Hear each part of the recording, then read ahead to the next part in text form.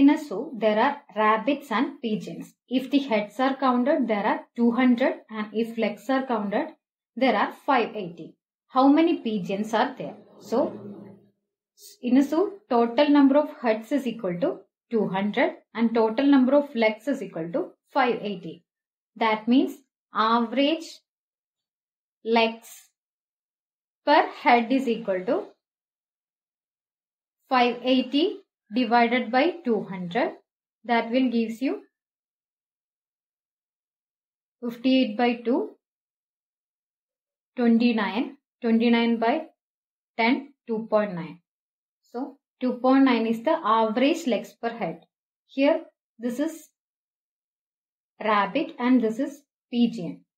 Rabbit has 4 legs and pigeon has 2 legs. Average legs per head is equal to 2.9. So there are rabbits and pigeons. Rabbits has 4 legs, pigeon has 2 legs, and average legs per head in zoo is equal to 2.9. So this is the average value. Then if you take the alligation method, 4 minus 2.9 is equal to 1.9. 2.9 minus 2 is equal to 0.9. If you multiply it with 10, it will become 9:11. So 9:11 is the ratio of rabbits and pigeons. That means 11 plus 9 is equal to 20. 20 parts is the